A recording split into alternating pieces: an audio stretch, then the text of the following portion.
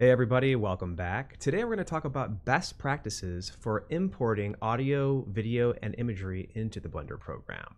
So let's get started by looking at what the current supported video, audio, and image types are for Blender. And the best way to see what is currently supported is to simply go up to the Help menu and click on the manual.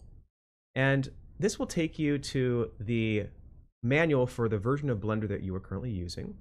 And if what you are seeing is anything like what I'm seeing, you will have a left sidebar and you will be able to go over to Files and Data System. And in here, you can go to Media Formats. And here they have supported graphics formats and supported video formats. Let's start by clicking on the supported graphics formats. And you can see these are the major formats that are supported and all the limitations of them. You'll notice that GIF, or GIF as the kids say nowadays, is not supported by Blender. Initially, I think it wasn't supported because of a license issue, and now I think it's just that nobody has any real interest in implementing the feature.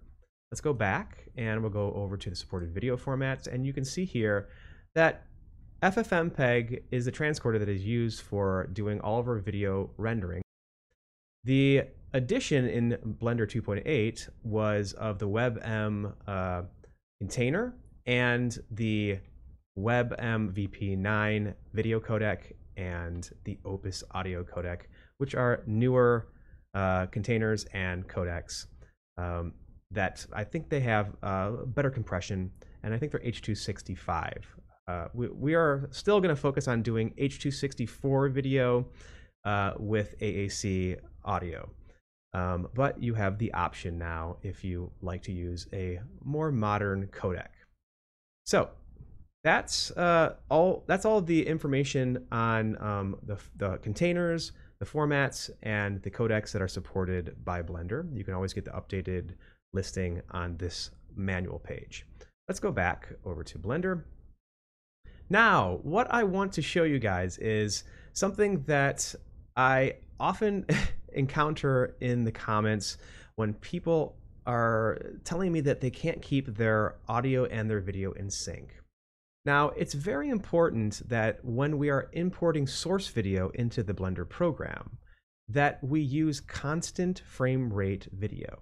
Now, you'll notice that over on the in the render properties area over here, if you drop down, you can see what the standard constant frame rates are that Blender likes to see. So we're aiming at frame rates that are listed here. Now, I'm going to bring in a variable frame rate video that I recorded on my smartphone a year or two ago. And I'm going to show you what happens when we drag and drop that in. So I'm going to click on the center of this variable frame rate video, drag it, and I'm going to drop it over the sequencer. And what happened was it split out the video strip, which is this blue strip, and the audio strip, which is this green strip, and it placed them each on separate channels. The audio strip went on channel 1, and the video strip went on channel 2. And you'll notice if you look to the right of the file or the file path that it has this frame number, and it matches the frame number of the audio strip. And matching frame numbers makes it so that our audio and our video stay in sync. And you'll notice if you look over here at the frame rate that Blender auto-detected the frame rate of the video the best that it could, and it set it to a custom frame rate of 29.92 frames per second. It did that by simply just making it so that these two numbers are equal. Now, we want to avoid importing files that are variable frame rate because even though this may stay in sync with this custom setting, if I start to bring in other 30 frame per second video, suddenly we're going to notice that the other video that we bring in is going to fall out of sync because it's going to be set to this custom frame rate. We always want to use the constant frame rate settings that we see here. So what do we do if we have an issue of a variable frame rate? we use a free transcoder like Handbrake, which you can get at handbrake.fr, and it's available for Mac, Windows, and Linux.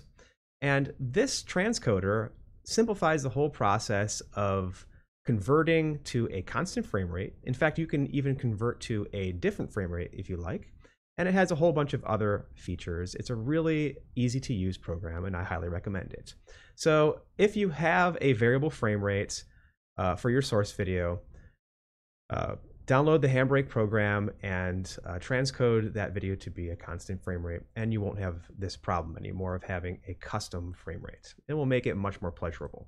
I'm going to select both of these and delete them.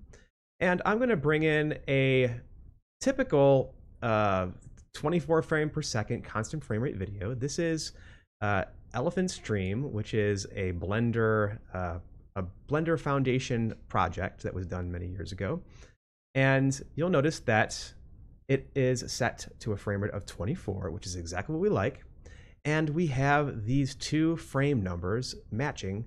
That means that this is going to be a pleasure to edit.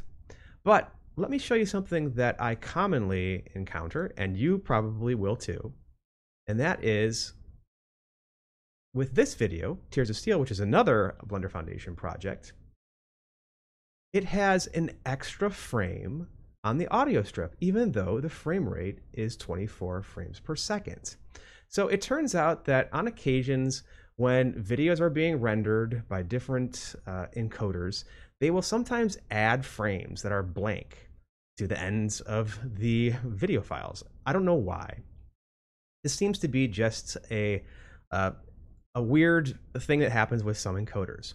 So we can fix this very quickly by selecting the audio strip and going over to the properties on the right. There's a section called time. If I expand this section, we have a hold offset start and a hold offset end.